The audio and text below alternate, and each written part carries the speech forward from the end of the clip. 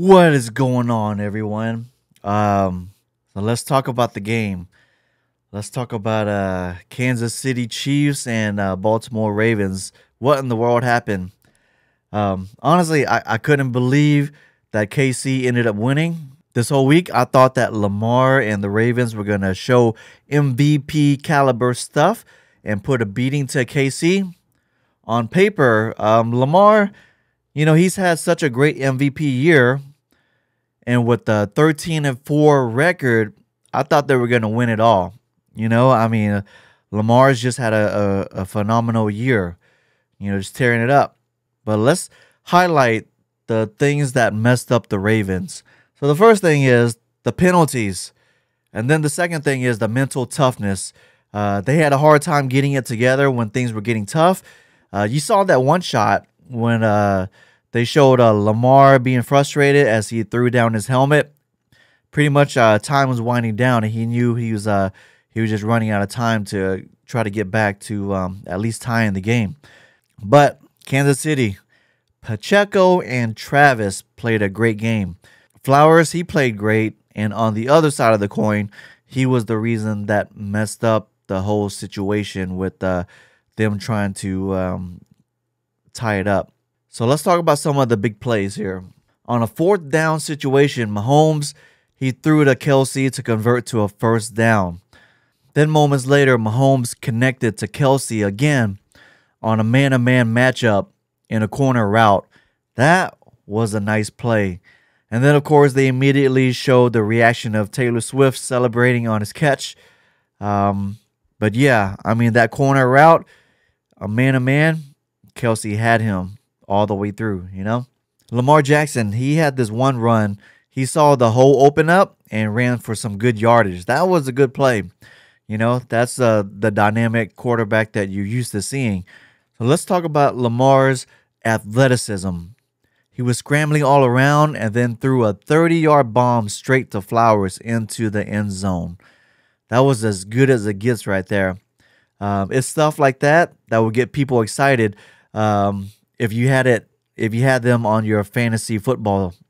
Mahomes, there's one play he was scrambling around, which felt like he had a minute to just run around. And eventually he hit up Kelsey. Man, and that catch that Kelsey made, it was like Matrix-like. He lunged and stretched out his arms and made such an amazing catch. It was like he just lunged his body. That was just crazy. Honestly, just seeing him lunge like that, I felt like I pulled a muscle, But Pacheco making that touchdown, solid run straight through the middle to make it 14-7. He's been a great playmaker during the playoffs. Man, Pacheco, good job, Pacheco. Kansas City defense batting down the ball out of Lamar's hands and getting the fumble. Great job by the defense. Any fumbles and turnover is going to make a big difference in the game. So there was this crazy play where Lamar threw the ball and got swatted in the air. Man, Lamar ended up catching his own ball and ended up running like over 10 yards. That was a good play. That was fun to see right there.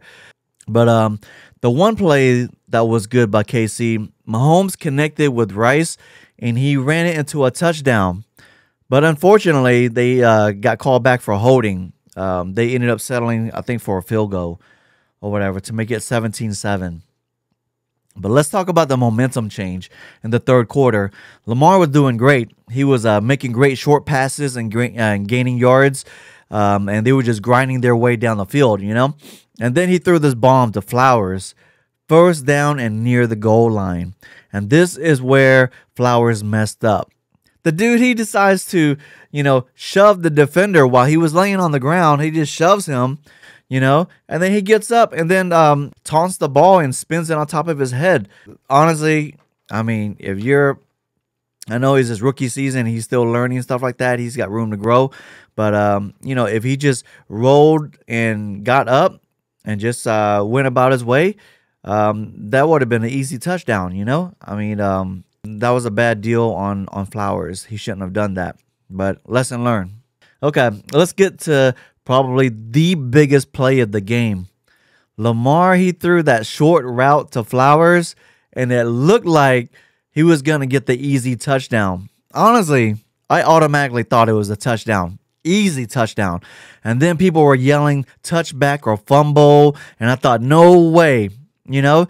But once they showed the replay from another angle, that's when you clearly see that Snead made a crazy defensive play of knocking the ball out of his hands when he right before he crossed the line and caused the fumble. Wow. Man, that's all I can say. When they showed it in slow motion, he went under there and then punched the ball out of his hands. I mean, thank goodness for slow motion replay. I mean, honestly, I wanted to call it a touchdown, you know, if I was a referee, but you know, that was crazy. And if they got that touchdown, they would have only been behind like 3 points, you know. That was such a big game changer. I mean, cuz the momentum was going towards Baltimore's way, you know? I mean, yeah, they had a chance to, you know, get close to tying the game. But the next thing that put a dagger into the Ravens game was when he threw into the end zone and got intercepted. This is where you see Lamar lose his cool and throw down his helmet. You knew he was frustrated, you know, and couldn't keep his composure anymore. But the rest of the game, you know, Ravens was only able to get a field goal, and overall they just ran out of time, and KC ended up with the win. I honestly thought that Baltimore was going to win the whole thing. You know, I mean, everything on paper looked like it was going to happen that way. You know, it just looked like the Cinderella story type of thing. You know what I mean? Like just a storybook. That's what I meant. You know, not like they were Cinderella or anything, but it just looked like a storybook written for them. You know, it was theirs for the taking. Let me know what you guys think. Were you guys rooting for Kansas City? Were you guys rooting for Ravens? Do you think there was any bad calls that would have allowed Baltimore to win? But, you know, throughout the whole game when I was watching it, you know, KC just held their composure. They didn't do a lot of penalties, and they got just enough points to be ahead and keep Baltimore behind them. And Baltimore just couldn't get things rolling enough to, you know, to beat them. But anyways, leave your comments down below.